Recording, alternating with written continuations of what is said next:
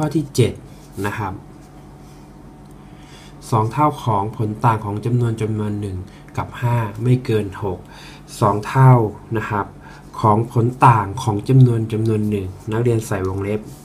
ผลต่างของจำนวน1กับอะไรกับ5นี่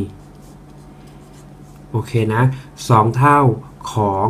องเนี่ยคือคูณครูก็เลยใส่วงเล็บเอาไว้แทนว่า2เนี่ยกำลังคูณตัวที่อยู่ข้างในอยู่ตัวข้างในคืออะไรนักเรียนผลต่างของจำนวน1กับ5ก็คือ x ลบ5ครับว่าผลต่างคือการลบ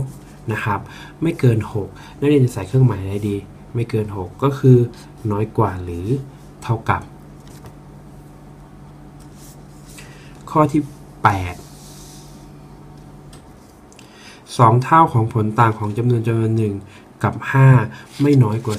10คล้ายๆกับข้อนี้นะครับ2เท่าของผลต่างจำนวน1กับ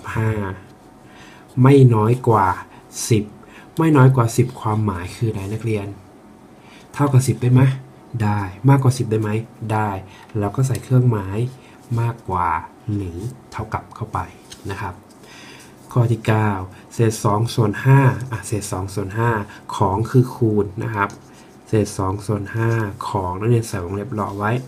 ผลต่างของเลขจำนวน1กับ6ผลต่างของเลขจำนวน1กับ6นะครับไม่เท่ากับ9อ๋อนี่ง่ายเลยนะครับไม่เท่ากับ9เรียบร้อยถัดมาข้อที่10เศษ2ส่วน3ของผลต่างของเลขจำนวน1กับ4ไม่ถึง5เศษ2ส่วน3นะครับเศษ2ส่วน3ของผลต่างของเลขจำ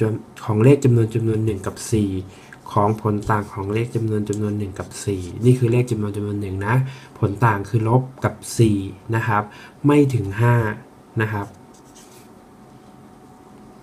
ไม่ถึง5นี่ใส่เครื่องหมายเลยนักเรียนเท่ากับ5ได้ไหมไม่ได้น้อยกว่า5ได้ไหมคำว่าไม่ถึง5ได้ก็ใส่เครื่องหมายน้อยกว่านะครับเรียบร้อยนะครับ